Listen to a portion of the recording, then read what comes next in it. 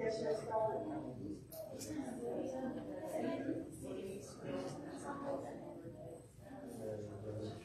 evening again. Time to start our services. I think everybody that's here was here this morning, so I'm not going to go through all these announcements. Just everything's here in the bulletin board.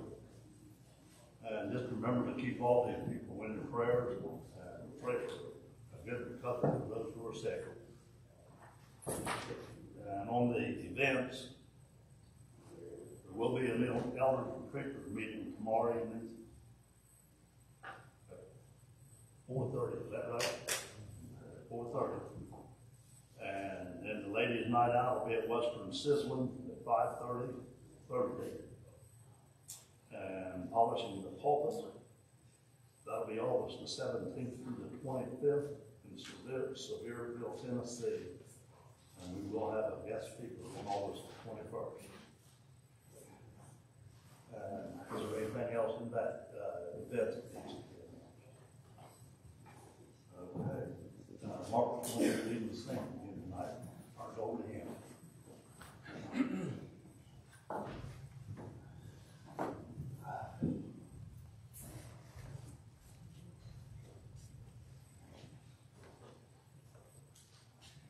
Number 275. Jesus calls us o'er the tumult of our life, while restless seas day by day, His sweet voice sounded, saying, Christian, follow me. Jesus calls us from the worship of the vain world's golden store, from each idol that would keep us, saying, Christian, love me more.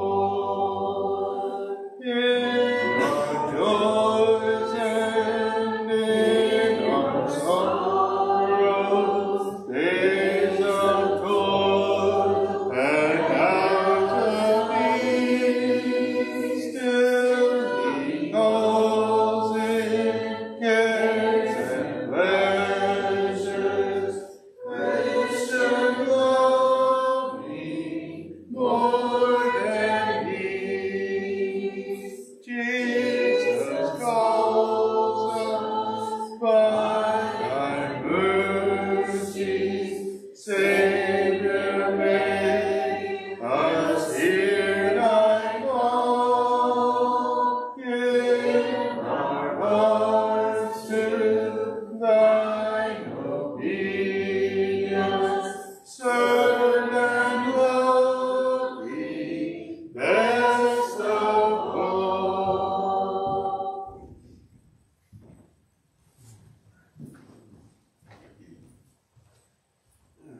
I'll be reading from Hebrews chapter 11, 35 through 38. Women received their dead raised to life again. Others were tortured, not accepting deliverance, that they might obtain a better resurrection. Still others had trial of mockings and scourgings, and yes, and of chains and imprisonment. They were stoned, they were sawn in two, were tempted, were slain with the sword. They wandered about in sheepskins and goatskins, being destitute, afflicted, tormented, of whom the world was not worthy. They wandered in deserts and mountains, in dens and caves of the earth.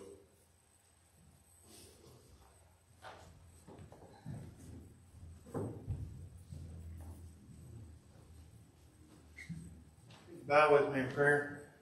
Our Father in heaven, we're so grateful for all the blessings that you rain down on us while we're here on this earth. Father, they're too numerous for us to count. We thank you for it. Father, we thank you for your Son who gives us the hope of eternal life in heaven. We thank you, Father, for the opportunity that we have to gather here and to worship your high and holy name without fear from our government. Father, we pray that this might always be so. Father, we ask that you would be with the members of our number who are sick and suffering. You would be with them and be with those who are treating their illnesses, that they might have a quick recovery and be able to be with us once again. Father, we pray that you will go with us and guide us as we go about our lives. Help us, Father, to be good examples of you to those around us. Help us, Father, to shine your light to those that we come in contact with. Pray, Father, that you will forgive us where we have sinned against you. And we pray, Father, that when our lives here are, that we might have that happy and eternal home with you in heaven. It's through Jesus' name that we pray.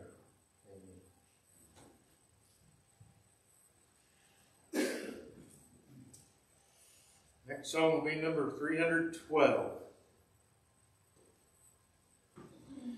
Brightly beams our Father's mercy from his lighthouse evermore.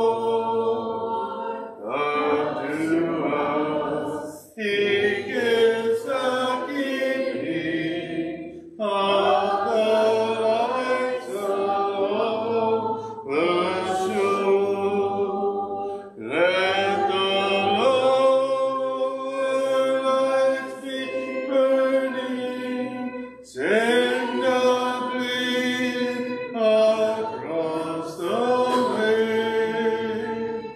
Some poor fainting, struggling seaman, you may rescue, you may save. Dark the night of sin has settled, loud the angry billows roll.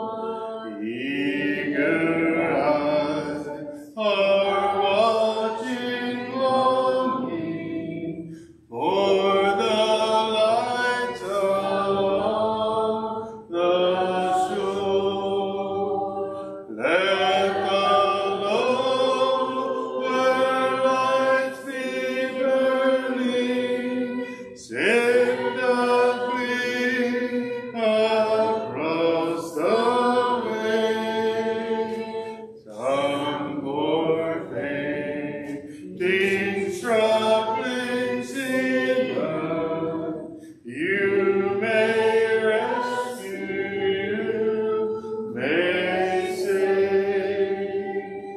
Trim your people and my brothers, some poor sailor tempest tossed, trying now to make the harbor in the darkness may be lost. Let the lower lights be burning, send a gleam across the way. Some poor fainting, struggling seaman, you may rescue,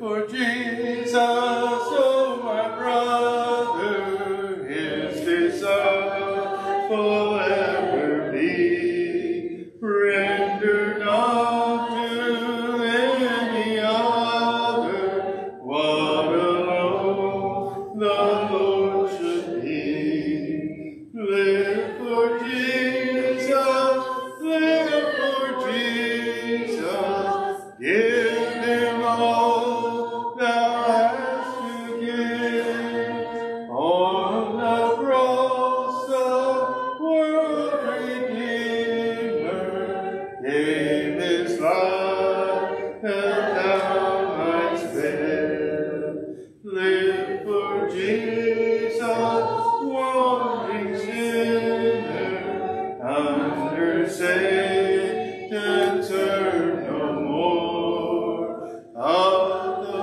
promised prize the winner, thou mayst be when life is o'er. Live for Jesus, live for Jesus, give him all thou hast to give. On the cross the world Redeemer gave his life that thou mightst live.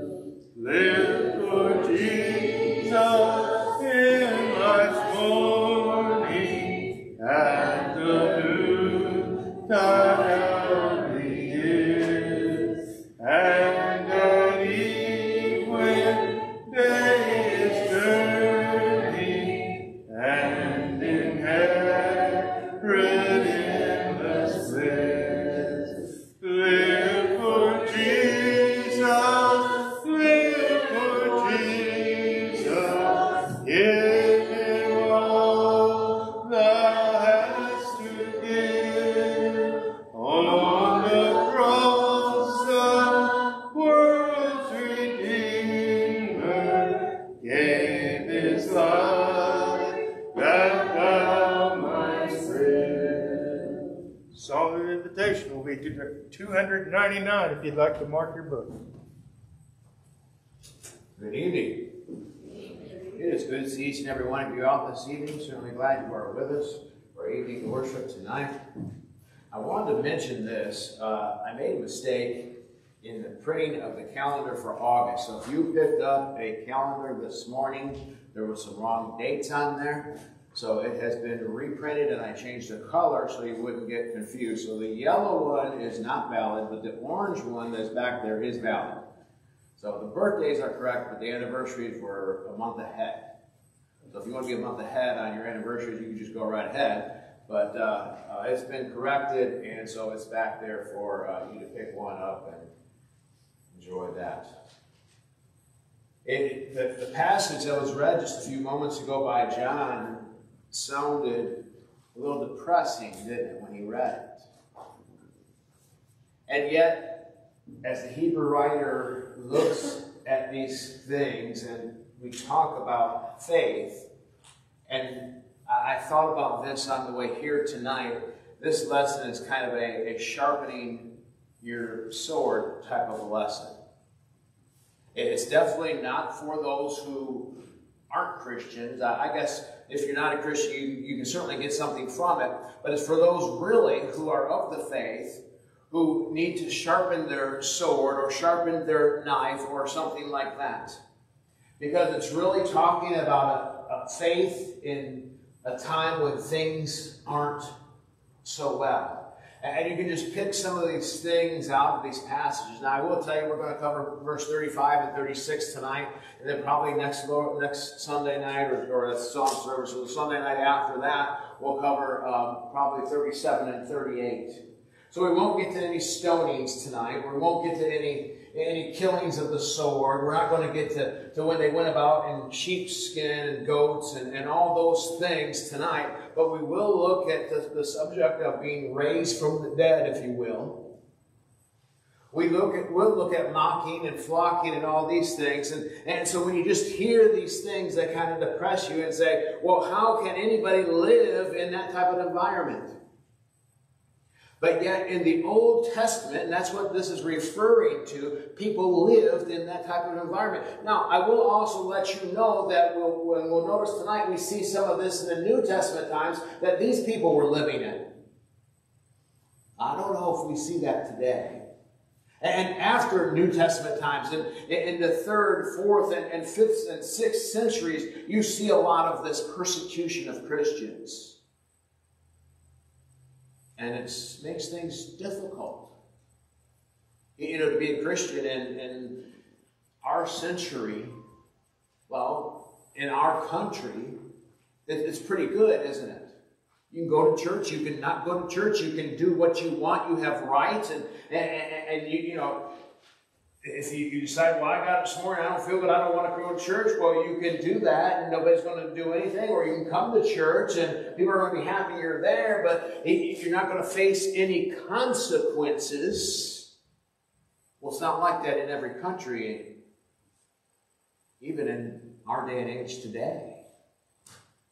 I was watching a tape from North Korea on the news the other day, and I was noticing how their lines of military are walking in a straight line, and everyone is moving their arm at the same time and their foot at the same time.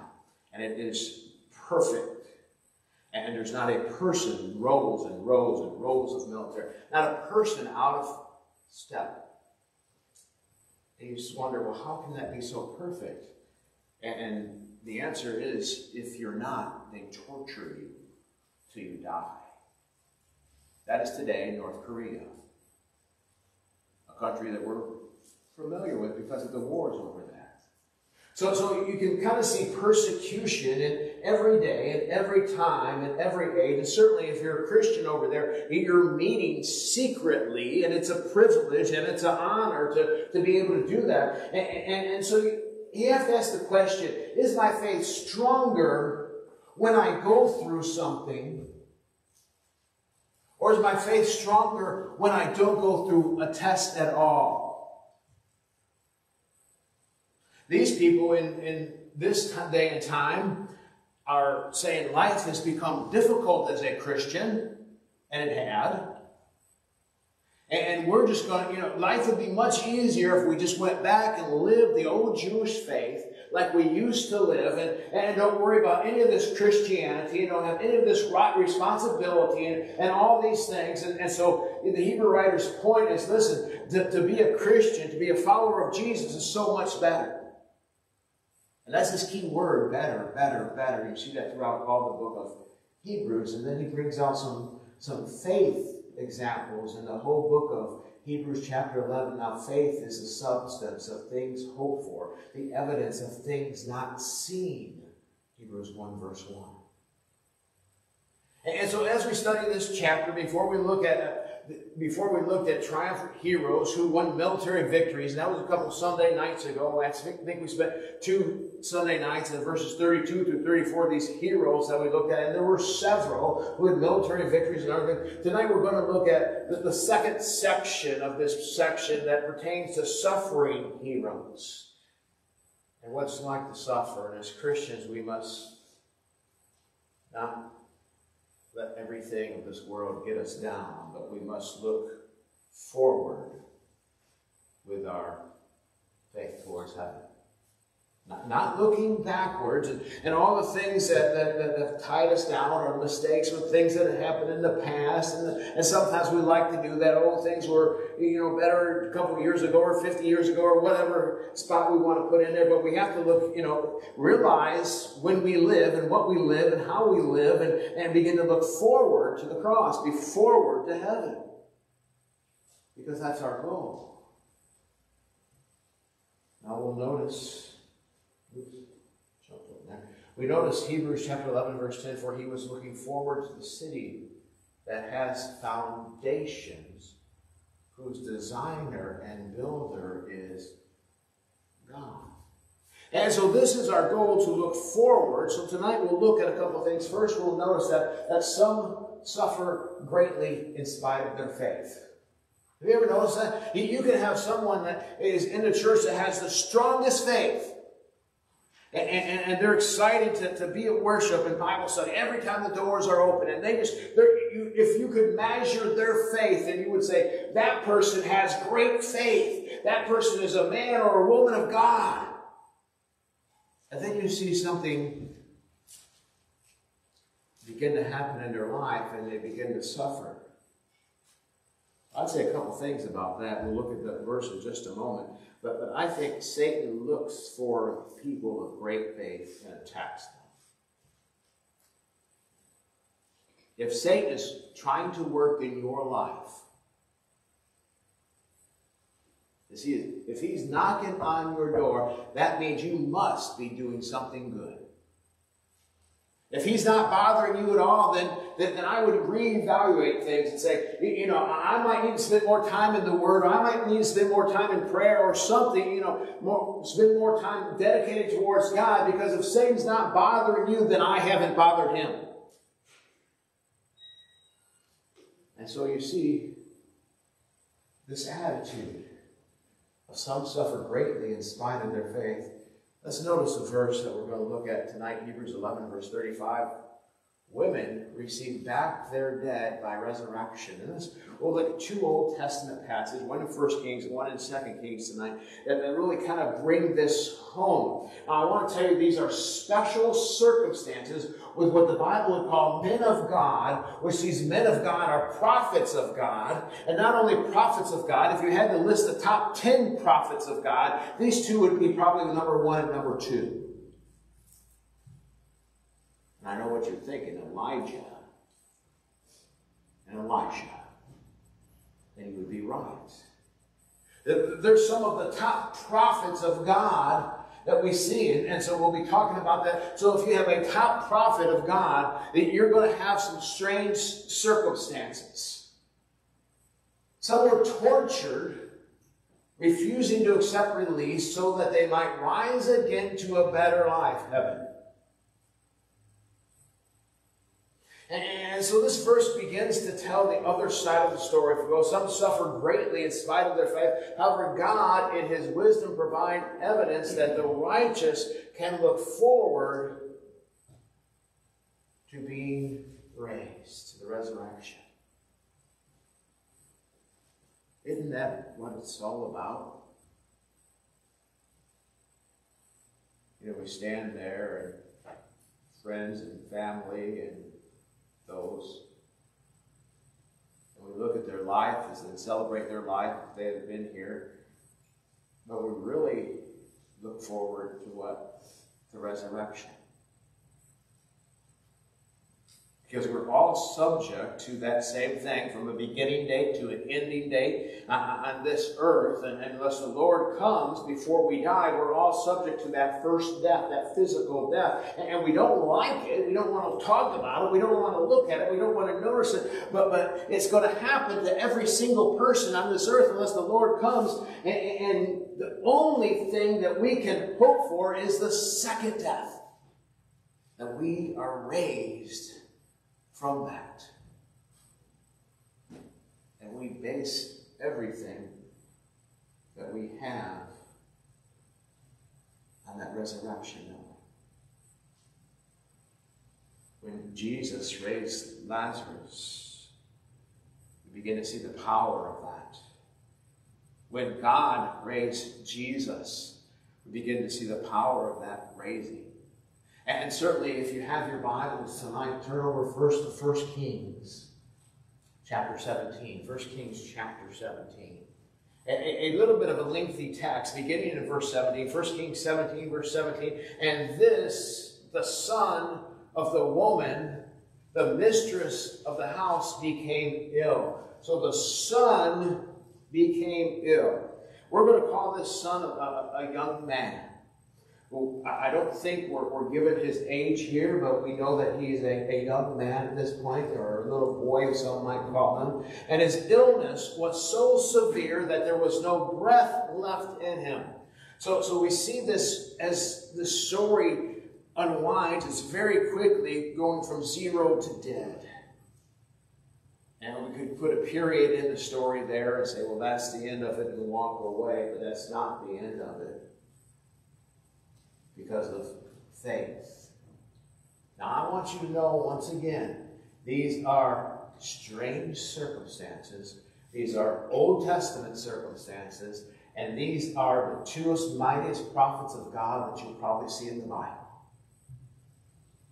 And if they were here in our circle, well, maybe this might happen today, but they're not. So she said to Elijah, "What have you against me, O man of God? You have come to me to bring my sin to remembrance and cause the death of my son." Now they had this Old Testament and sometimes a little bit in the New Testament. And I can understand how this goes on. You see a couple examples of this in the New Testament. If something happens to someone, it's because what? Something that I did. If something goes wrong, it's because of sin that's in my life. They associate the two together. And in other words, if something happened, well, it's because I sinned. And so that could be a sin that I did last week, a sin last month, a sin last year. But so the woman says that Elijah was staying at this woman's house, to kind of back up in the story a little bit. And he's like, she's basically saying, "Why have you come to my house? Now my son is dead because you've come to my house. And because he's dead, I'm remembering all the sin that is in my life." And it's almost like a smorgasbord. Pick your sin that you've done in the past that might have something to bring this bad luck or this punishment to you. And so, of course we know that this is not what Elijah had come to do. And he said to her, "Give me your son." And he took him from her arms, carried him up into the upper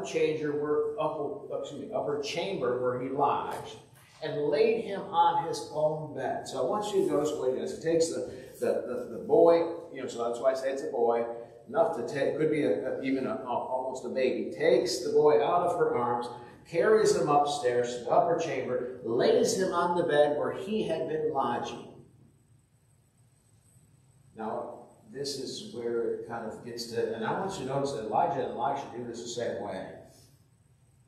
He cried out to the Lord, "O Lord my God, have you brought calamity even upon the widow whom I sojourned by killing her son?" Question for God. Of course, that's not the case. Then he stretched himself upon the child 3 times and cried out to the Lord, "O Lord my God, let this child's life come into him again." And the Lord listened to the voice of Elijah. And the life of the child came to him again, and he revived. And Elijah took the child, brought him down from the upper chamber into the house, and delivered him to his mother. And Elijah said, "See, your son lives." And the woman said to Elijah, "Now I know that you are a man of God, and the word of the Lord, your mouth is truth." Now, I don't know why this boy died in the first place. Nowhere in the Bible does it say why this boy died. The point is the faith that the woman had, Elijah had, and you see the faith that grew. It's a faith sharpening, remember. And the woman's faith seemed to be pretty good at the beginning, but when she found out that Elijah was able to raise the boy, she had more faith in the prophet of God and more faith in God himself. And so you see that faith grow. Once again, this is an odd circumstance. Now we flip over to 2 Kings chapter 4. 2 Kings chapter 4, beginning at verse 18. A little bit longer text over here, 18 through 37 we'll look at this evening. 2 Kings chapter 4, verse 18 through 37. When the child had grown, he went out one day to his father among the reapers. So this boy here, another boy, had to be old enough to go out and work in the fields, whatever age that might be. Old enough to get some work done, so probably a little older than the last child. He said to his father, "Oh, my head, my head." The father said to his servants, Carry him to his mother. You know, the sick child, what do? You take him to the mother. And so carried him over to, and he went and lifted him and brought him to his mother. As the child sat on her lap till noon, then he died. And she went up and laid on the bed of the man of God and shut the door behind him and went out. So she took the child up to where Elisha, the other prophet that we're talking about, had been staying, and he laid the child on the bed of Elisha and closed the door behind her, and she left the house. Now she's going to go searching for Elisha. Verse 22, then she called her husband and said, send me one of the servants, one of the donkeys, that I may quickly go to the man of God and come back again. And he said, why will you go to him today? It's neither a new moon nor Sabbath. She said, all is well. I don't know if I agree with the way this woman was, but the servant of God can certainly see it in her attitude. We'll notice that in a few minutes, because, you know, this is one of those things where people walk into church and you're like, how you doing? Great. How you doing? Good. How's everything? Wonderful. Well, when all the time your world could be what? Falling apart around you, and you don't give the answer that's really on your mind. But we're kind of like that, aren't we? You know, well, if you really want to know, I've got this problem, I've got that problem, I've got this other problem, I've got all these things going on, and I don't know what to do. If you said that, people would look at you, okay.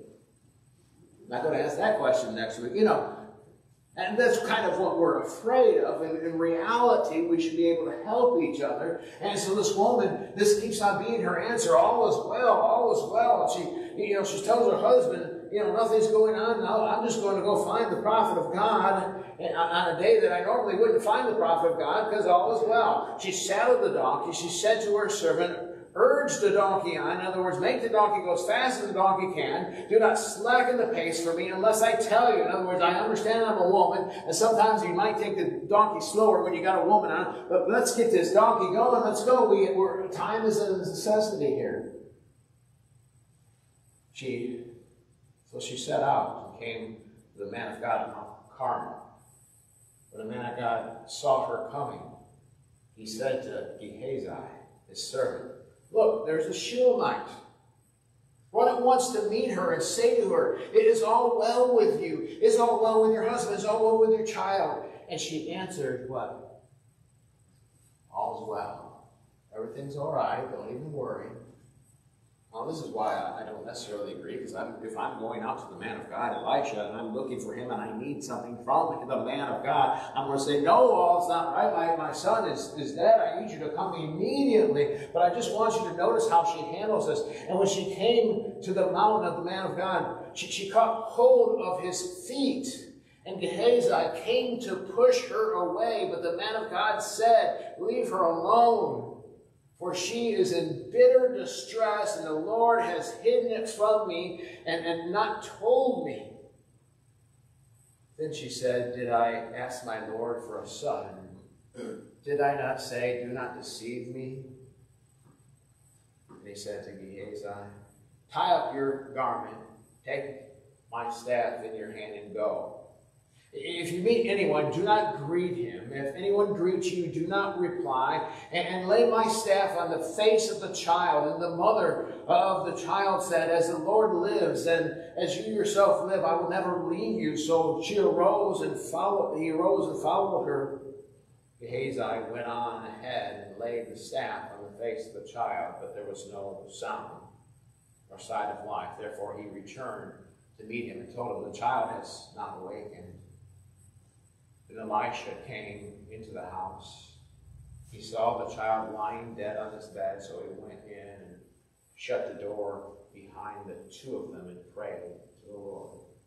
He went up, he laid on the child, just like Elisha, put his mouth on it, a little bit different, put his mouth on his mouth, his eyes on his eyes, his hands on his hands, so some of that's the same, and he stretched himself upon him. The flesh of the child became warm. Then he got up again and walked once back and forth in the house. and went and stretched himself upon him. And the child sneezed 7 times, and the child opened his eyes, then summoned Gehazi and said, "Call the Shulamite." So he called her, and when she came to him, he said, "Pick up your son." She came and fell at his feet and bowed to the ground, and she picked up her son and went out. So without faith, the grieving mothers of the children raised to life again. These resurrections probably would not have happened. Now in the New Testament, women were in some way connected with the raising from the dead. So notice this. This is interesting. Luke 7, we don't have time to turn to all these passages. I'll just refer to Luke 7, verse 11 through 7. One raised was the widow from Nain. The daughter of Jairus was in Mark chapter 5. Mary and Martha were with Jesus when he raised Lazarus in John 11. We know that story. Although little was taught in the Old Testament concerning the afterlife, many of the Jews believed in it, and the common people saw that many scholars did not.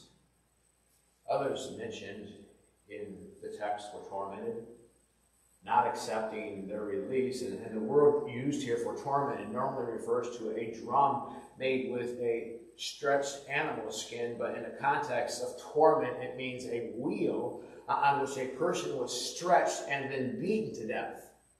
And so we know this torment was hard. And this happened in the case of Eleazar, one of the Jewish scribes, who in the Maccabean days allowed himself to be stretched and beaten to death rather than tasting unlawful food. That wasn't even a case of confessing Christ. That was a case of tasting unlawful food. If you can imagine, it put you on a wheel and stretch your body and beat you as you're being stretched. So these people had only to renounce their faith in God, and the persecution would have stopped, but that was too great a price for godly people to pay. They endured it because they wanted to obtain a better resurrection.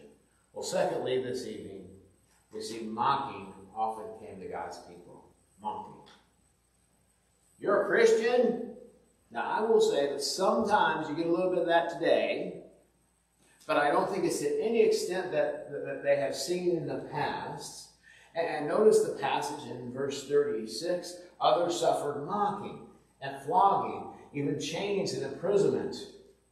So this even happened to Jesus on the cross. As you recall, when Jesus is on the cross, Matthew 27:41 beginning, so also the chief priests with the scribes and the elders mocking him. It's not bad enough that they put Jesus through everything they put him through, the beatings and all the stuff, and that put him on the cross to kill him, but while he's up there, they're mocking him. And here's what they said, save others. He cannot save himself. He is the King of Israel. Let him come down from the cross and we'll believe him. He trusts in God. Let him deliver him now if he desires him. For he said, I am the Son of God. And the robbers who were crucified with him also reviled him in the same way. So you can imagine that. Not only are the people down there shouting and screaming and all these things, but you're dying with 2 other men, and even there, one on the right, one on the left, even they're making fun of you. Isn't that something? Normally when prisoners are dying, they're all kind of in the same boat. But you see them making fun of Jesus. Also Jeremiah. Now Jeremiah, he complained that ridicule came to him from a public and from his own family. Jeremiah, we know, is a prophet of God. Jeremiah wrote the book of Jeremiah. He wrote the book of Lamentations. He's active in the time of the Babylonian captivity, and so he also, his contemporaries are Ezekiel and Daniel, and so we see him writing in this time period, but the public is ridiculed, and his family is ridiculed, and it was undoubtedly this difficulty that caused him to want to give up speaking in the name of God. Jeremiah 20, verse 7 through 10 says this, O Lord, you have deceived me. This is Jeremiah talking to God. God, here prophesying for you. I'm trying to do what I can for your people. And then he says this. You've deceived me, God. I was deceived. You are stronger than I. You have prevailed. I have become a laughing stock all the day. Everyone mocks me. For whenever I speak, I cry out, I shout, violence and destruction, for the word of the Lord has become for me a reproach and a diversion all day long. If I say I'll not mention him or speak any more of his name, there is in my heart, as it were, a burning fire shut up in my bones. I am weary without holding it in, and I cannot. For I hear many whisperings. Terror is on every side. Denounce him. Let him denounce him, says all my close friends, watching for my fall. Perhaps he will be deceived. Then we can overcome him and take our refuge with him. So even the prophet of God, once talking about the top 10 list, Jeremiah is somewhere in there. I've heard the same speech, a little different from preachers. God, why did you put me in this odd situation or this horrible situation? So later, Jeremiah was beaten and put in prison. Jeremiah 37, verse 15, the officials, were enraged at Jeremiah. They beat him and imprisoned him in the house of Jonathan, the secretary, for he had been made a prisoner. Then, it goes on, he was put in a muddy cistern from which he was rescued by an Ethiopian in Jeremiah 38, 6 through 13. And according to the tradition, Jeremiah was stoned, verse 37, by the Jews in Egypt. So did he have call? But we know when we pick up our Bible, we read the book of Jeremiah, we read the book of Lamentations, we would still put Jeremiah with his faith in the top 10 of the prophets. Remember, this is sharpening the faith, sharpening your sword. Well, finally, Zechariah. Now, Zechariah, the son of Jehoiada, was put to death by Jehoahaz, the king of Judah. If you know anything about Jehoahaz, the king of Judah, he was a bad king, one of the worst kings that Judah had ever seen or had ever had. You see in 2 Chronicles, chapter 24, verses 20 through 22, then the Spirit of the Lord clothed Zechariah, the son of Jehoiada, the priest, and he stood above the people and said to them, thus says the Lord God, why do you break the commandments of the Lord so that you cannot prosper? Because you have forsaken the Lord, he has forsaken you. So here's, what's he doing? He's prophesying, he's preaching, he's sharing the word. But they conspired against him. By command of the king, they stoned him with the stones in the court of the house of the Lord. Well, that might remind you of somebody in the New Testament. I hope it does. Stephen. Stephen preached a sermon in the book of Acts, and as he preached a sermon, he kind of got bold in his preaching, and he called them stiff-necked, and you look at your father's religion, and they didn't like his method and his delivery, and they stoned him to death. As they laid their clothing and their coats and things that they took off so they could get a good throw-in at the feet of Saul, which would someday become the Apostle Paul. They conspired against him, and by command of the king they stoned him. Verse 22, thus Joaz the king did not remember the kindness that Jehoiada, Zechariah's father, had shown him, but killed his son. And when he was dying, he said, may the Lord see and avenge. For the Lord himself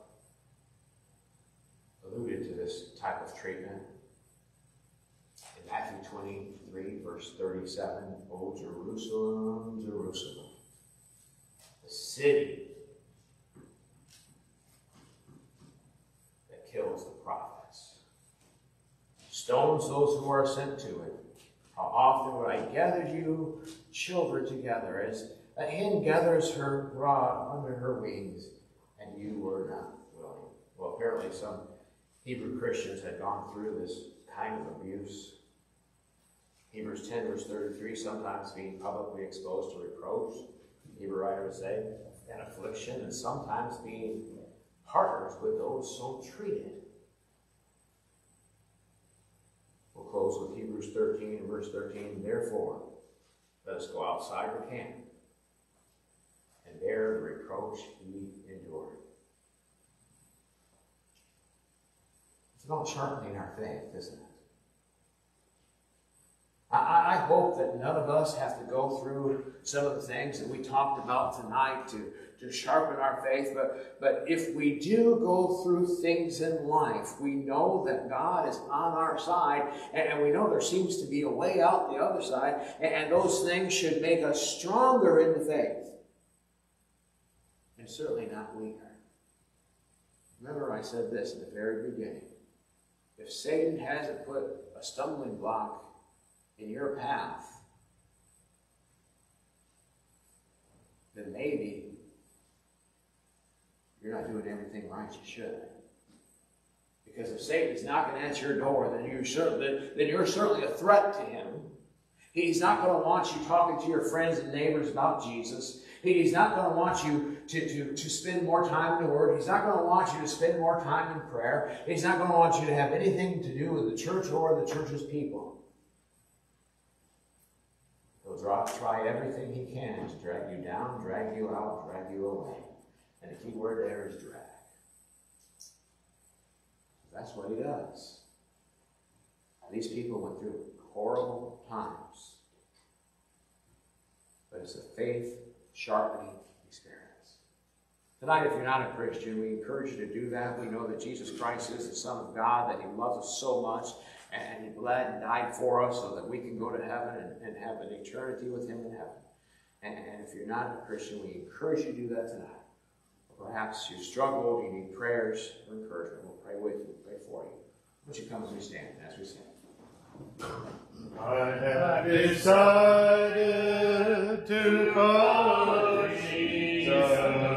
I have decided to follow Jesus. I have decided to follow Jesus. No turning back, no turning back.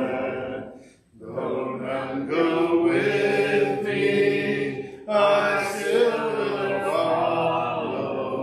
Go none go with me, I still will follow.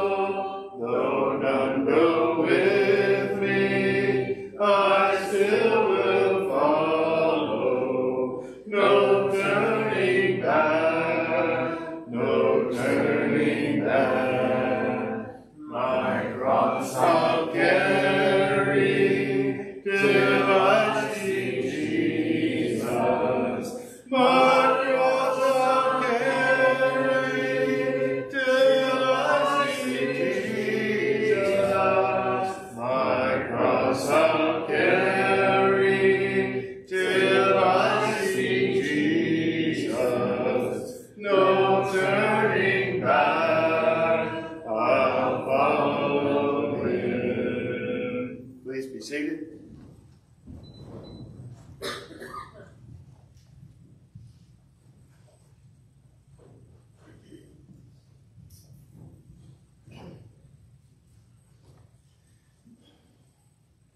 This still being the first day of the week, I have the opportunity to partake of the Lord's Supper, which we'll do at this time.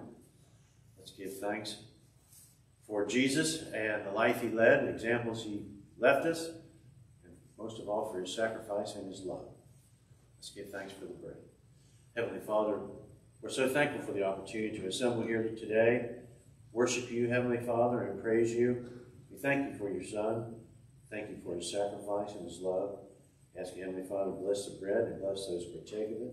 In Christ's name we pray.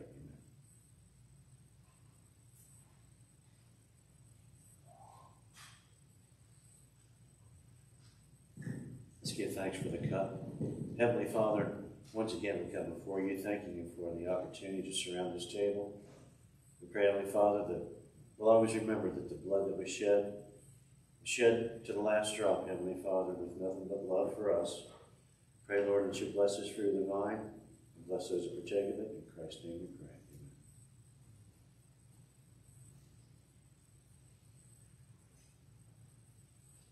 This will conclude the Lord's Supper. You also have the opportunity to lay by and store, if you haven't done so. Any other announcements need to be made? Say a prayer. We just met. Gracious Father, thank you for the day of life we've enjoyed. Pray, Heavenly Father, for the sick of our number. We ask you to be with them. Pray, Lord, for those outside of Christ. We ask you, Heavenly Father, to give them another opportunity to lay hold of their salvation, Lord, before it's everlastingly too late. We ask you to go with us now, Lord. Protect us, keep us safe. In the end, we ask you for that home in heaven. In Christ's holy name we pray. Amen.